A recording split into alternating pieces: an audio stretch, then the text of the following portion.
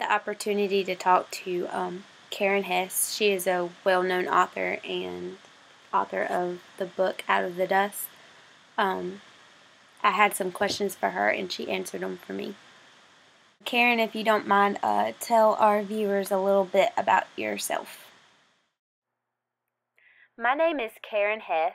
I was born in Baltimore, Maryland in 1952. Growing up, I really loved writing poetry. I really loved playing with the kids in my neighborhood, and I especially loved playing with my big brother Mark. On days that I was alone, I liked to curl up with a good book and read, and sometimes I would actually climb a tree and read. It wasn't until after I got married and went to college that I realized that I could be a children's book author. That I have. What is your favorite memory of writing Out of the Dust? My favorite memory was I went to this consignment store and I came across this old rag doll. He was probably about 9 inches tall and he was just so peculiar looking. His clothes were made out of feed bags and some kind of straps, so I decided to buy him and I brought him home and put him on top of my computer and he watched me write Out of the Dust. And another question, have you been to Oklahoma since writing Out of the Dust?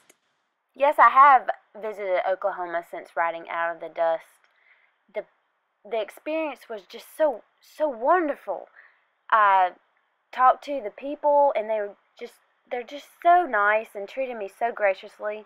They drove me around their beautiful state where I saw oil pumps working in the fields and vast stretches of grasslands, and it was just beautiful. How do you get ideas for your books? I read magazines, newspapers, nonfiction. I listen to interviews. I watch documentaries, and I go to museums.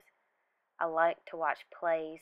And all of these experiences stimulate my curiosity and help me to see a world from different points of views. Sometimes an idea catches hold and won't let go. Those ideas become books. When did you know that you wanted to become a writer? I knew I wanted to become a writer when I was in elementary school. I began publishing my poetry in high school. I fell in love with contemporary children's literature when I read Of Nightingales That Weep by Catherine Peterson in 1978. If this is children's literature, I thought, I want to do it. It took me 13 years from that aha moment until the day I held my first published book in my hands called Wish on a Unicorn. Alright, Karen, I just wanted to say thank you for taking the time out of your busy schedule to talk to me.